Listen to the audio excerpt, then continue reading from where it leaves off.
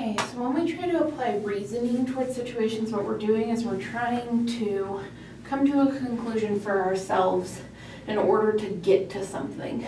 So the types of reasoning depend on what you're trying to get to. So with practical reasoning, what you're trying to do is something that results in an action. The choice that you make will lead you to do something. In theoretical reasoning, we are trying to arrive at a belief. So the choice that you make based on that reasoning is what to believe in or whether or not to believe something.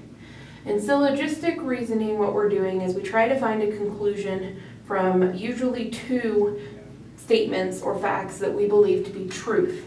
So for example, it's a lot like a math proof, but with words. If I say, Kelly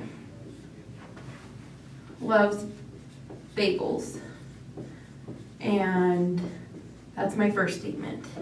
And my second statement is, there is a sale on bagels at Walmart. The conclusion that I can make from these two statements using syllogistic reasoning is that Kelly will be at the bagel sale.